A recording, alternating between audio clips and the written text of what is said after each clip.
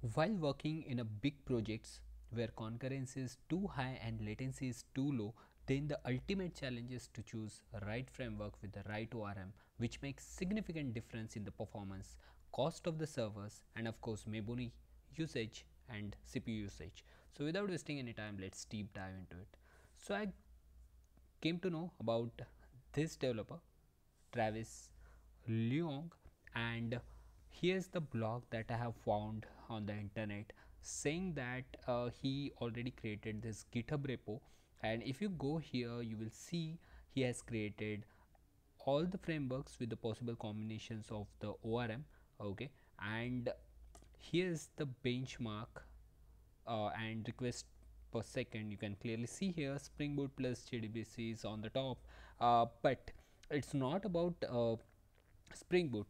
Most of the developers will work with the Spring Boot plus JPA, and if you see Spring Boot plus JPA is around at position of 20, so it's very slow as compared to the first one. Okay, the JDBC versus JPA, which is significantly slower. Okay, and Golangs are of course the faster, but not as compared to FastAPI. If you utilize the workers, okay, like let's suppose if you are running 8 workers and utilizing the complete CPU usage, okay, then of course the winner is FastAPI. Okay, and if you are using any Gin framework or any other frameworks, definitely you can see it's slower than uh, this utilization of the workers. Okay, because behind the scene it is utilizing the complete worker, which is fairly right thing that he did. Okay, he compared both the things according to the performance. Okay, and we can clearly see Fastify is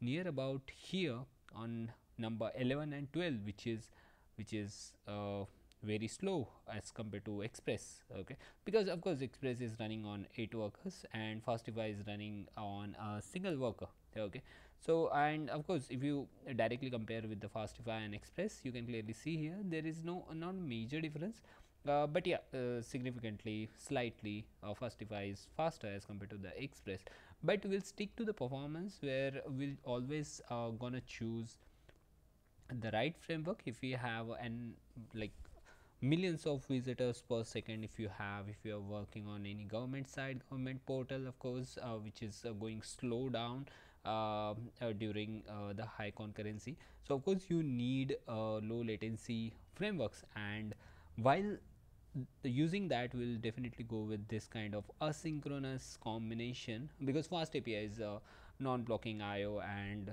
async format it's using, so definitely we'll choose this thing. Okay, where we'll get a slightly 200 request more than as compared, because it makes sense. Imagine if you are working on really very big project like Netflix or something, then this 200 request will also make a major difference. Okay, so of course I'll go with fast API plus PG, and I'll increase my workers. Okay, and if not, definitely Fastify is the option.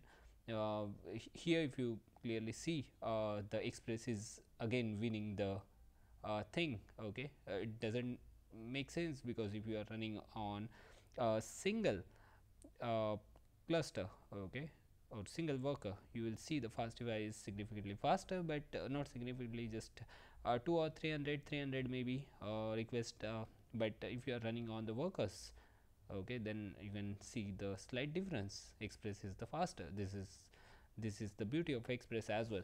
Okay, so he did really very nice job. He like shows us everything here.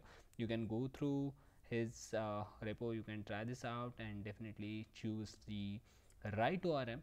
Okay, if even though if you are using a right framework, it doesn't make sense if you are not, let's suppose if you are using asynchronous library like FastAPI or Torrendo like this in Python, and if you are not using a right driver, let's suppose PyMySQL, if you are using, it doesn't make sense because it's not async, so you need to choose AIO MySQL maybe like that.